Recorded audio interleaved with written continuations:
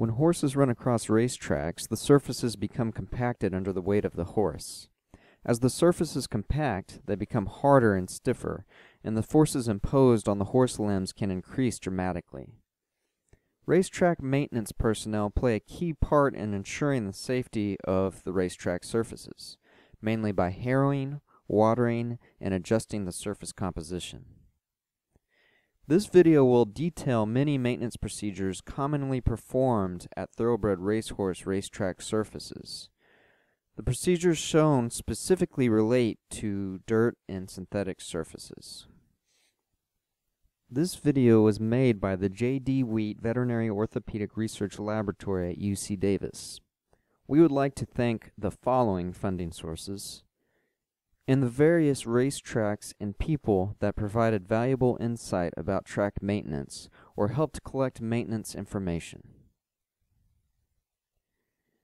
Maintenance decisions are based on many factors, including surface type, weather, feedback from trainers, and the observation of race times.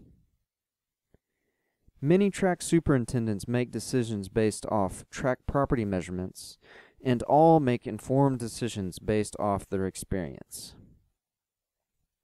Different tracks have different harrow types, harrow depths, maintenance schedules, and amount of water added. Dirt racetracks and synthetic racetracks both require maintenance, and some of their maintenance procedures are similar. Both tend to be harrowed in between races, and the harrow depth is typically 2 to 3.5 inches. Because deeper layers also become compacted, both surfaces are harrowed deeper before each race day and or at occasional times during the week. For example, power harrowing and rototilling are performed at some synthetic tracks at a depth of 4 to 6 inches. At a dirt track, it is common to rip up and grade the surface at a depth of 5 to 6 inches. Also, both surfaces need adjustments and additives at least once a year as their components are broken down over time. Here are some examples of how maintenance procedures can differ between surface types.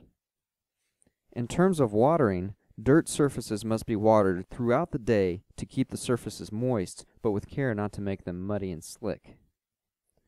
While some synthetic surfaces are watered to adjust the temperature and quote-unquote tighten up the tracks, some are not watered at all because it breaks down the wax. In terms of harrow depth between races, dirt surfaces are commonly harrowed 3 to 3.5 inches deep, while synthetic surfaces are commonly harrowed 2 to 2.5 inches deep. In terms of surface composition adjustments, dirt surface adjustments are made to add and mix in components that have drained away or have broken down, or to adjust for the season. For example, in California, more sand and less organic matter is added before the wet winter season to improve drying time.